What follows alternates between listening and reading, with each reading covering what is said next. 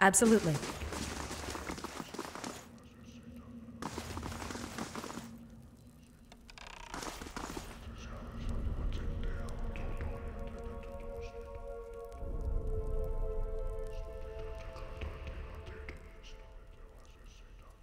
A shame that you should throw off one yoke, only to find another. What brings you to my study?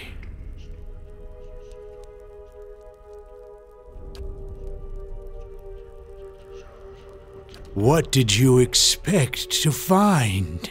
An old man hiding from his attackers? Or a young man taking the battle to them? Weak or strong, the flesh expires. To survive, one must transcend it.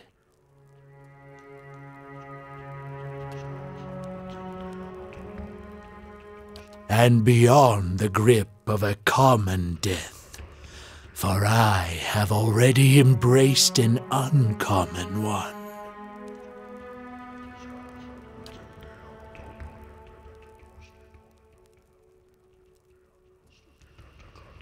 Spells are fueled by ambient essence in the ether, a miserly trickle of energy that leaks from the wheel. Because the medium is so poor, a wizard must normally focus his efforts on the runes and incantations that channel it. But imagine what could be done with a more powerful source of essence. A watcher's soul, for instance. The most demanding and visionary kind. The kind that wizards have argued over for centuries. Names like Cadabald the Red and Mora of the Seven Hills. Even you must know of them. The power to warp and wind time.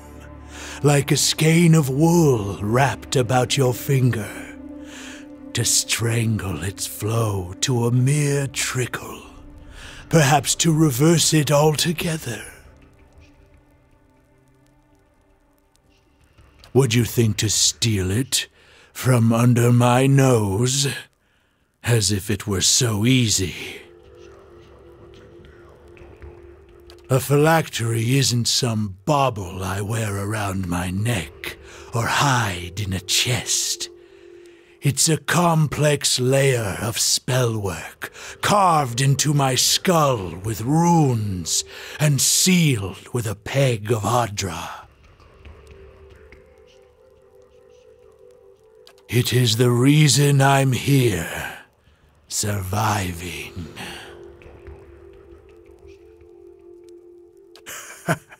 In my eyes or theirs, you've surely heard of the great archmages of Eora.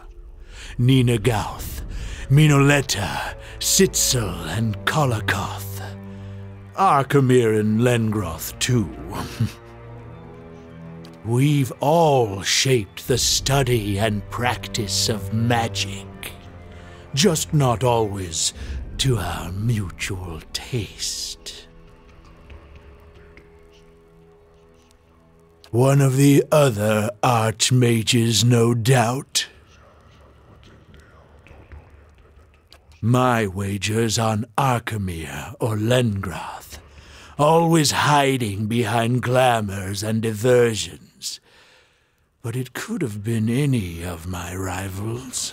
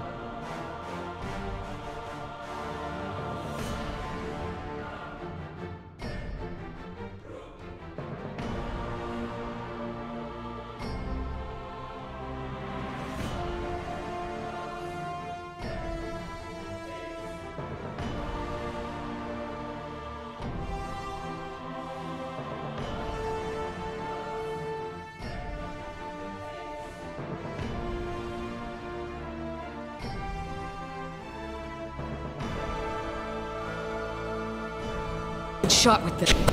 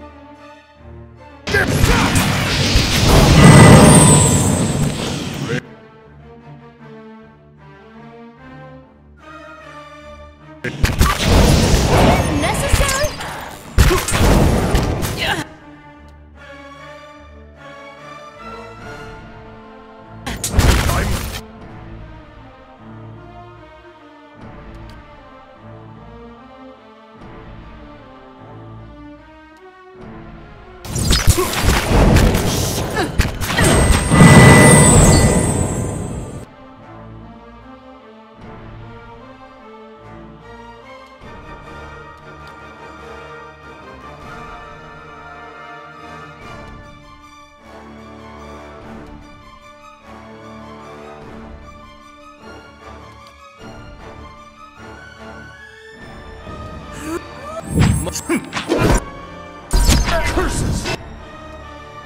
Blinded the poor pox bat!